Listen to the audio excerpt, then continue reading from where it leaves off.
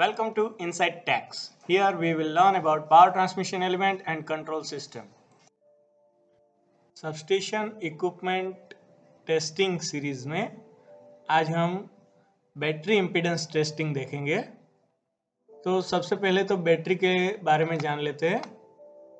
जो battery set होता है, ईच सेल 2 वोल्ट का रहता है और अगर हमारे सबस्टेशन में 110 वोल्ट का बैटरी सेट होगा तो उसमें 55 सेल रहेंगे और अगर 220 वोल्ट का बैटरी सेट रहेगा तो उसमें 110 बैटरीज रहती है। ठीक है।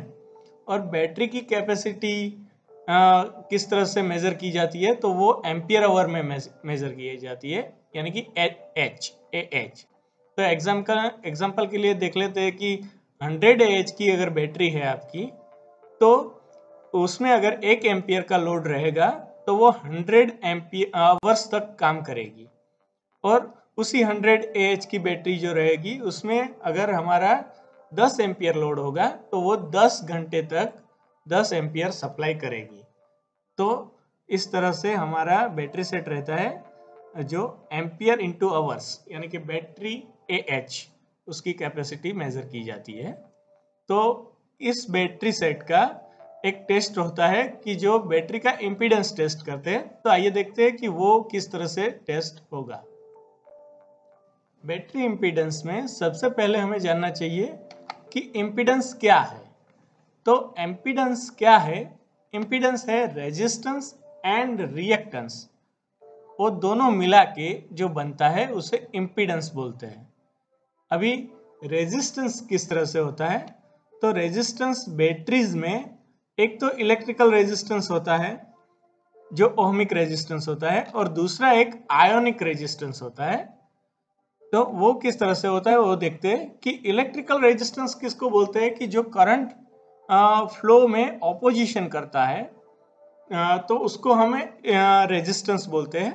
और आयोनिक रेजिस्टेंस क्या है कि आयोनिक रेजिस्टेंस है कि जो करंट फ्लो हो रहा है उसमें अपोज करेगा, लेकिन वो कौन अपोज करेगा? तो वो बैटरी का इंटरनल फैक्टर्स, यानी कि इलेक्ट्रोलाइट एंड जो प्लेट्स है वो प्लेट्स का सरफेस एरिया, तो वो आयोनिक रेजिस्टेंस देता है।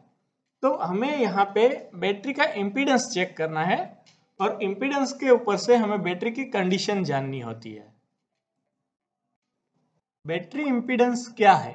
बैटरी इम्पीडेंस है बैटरी का AC रेजिस्टेंस। तो ये हमारे पास एक टूल है कि जिससे हम बैटरी का जो हेल्थ है उसके बारे में जान सकते हैं। अभी बैटरी का इम्पीडेंस कितना होना चाहिए? तो बैटरी इम्पीडेंस 1 मिली ओम से लेके 5 ओम तक होता है। ठीक है। तो और ये जो चीज है वो डिपेंड करती है बैटरी कितने एम्पियर आवर कैपेसिटी की है। जैसे हमारी आगे बात हुई कि बैटरी 100 AH की होती है, 250 AH की होती है, इस तरह से होता है। तो यहाँ पे दिया गया है कि जो 100 AH की बैटरी है तो उसका जो इम्पीडेंस है वो 1.5 ओम है, और जो 250 AH की बैटरी है उसका इम्पीडेंस 0.8 ओम है।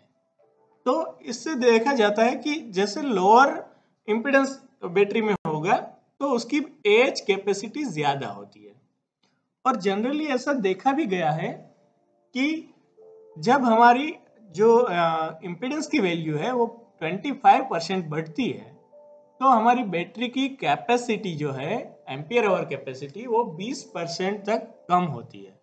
तो ये चीज़ हमारे लिए बहुत ही इम्पोर्टेंट है कि अगर हम बैटरी का इम्पीडेंस मेजर करते रहे एक रेगुलर इंटरवल पे, तो हम बैटरी का जो एम्पियर कैपेसिटी है उसके बारे में जान पाएंगे।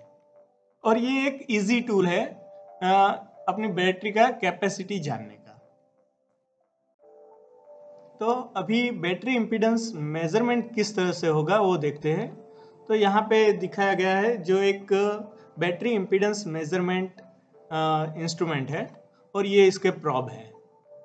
और जनरली इम्पीडेंस किस तरह से मेजर किया जाता है वो देखते हैं कि जो एसी सप्लाई है अपना, वो हम बैटरी में इंजेक्ट करते हैं और उसका फ्रीक्वेंसी जो है होता है वो 1000 हर्ट्ज के आसपास का रहता है। तो वो करंट हम उसमें इंजेक्ट करेंगे और उसमें से जो वोल्टेज जनरेट होगा, तो वो वोल्टेज मेजर करेगा ये इंस्ट्रूमेंट और ओहम लॉ के हिसाब से वो अपने को बैटरी का इम्पीडेंस बताएगा। और ये चीज जो है इम्पीडेंस, तो ये इम्पीडेंस अपना जो आगे में लिया होगा बैटरी का, उसके साथ हम कंपेयर करके हमारी बैटरी की कंडीशंस जान सकते हैं। और अगर बहुत सारे सेल है और उसमें कोई एक सेल का इम्पीडेंस बढ़ जाता है, तो वो सेल के बारे में हम जान पाएंगे कि वो सेल फेल हो रहा है। और जनरली जो लीड एसिड बैटरीज होती है, उसमें देखा गया है कि 5 to 10% जो अपना इम्पीडेंस है वो वेरी होता है जनरली टेस्टिंग में। तो इस तरह से हम टेस्टिंग करके अपनी बैटरी का इम्पीडेंस मेजर करके उसका रिकॉर्ड रख के उसकी हेल्थीनेस चेक कर सकते हैं।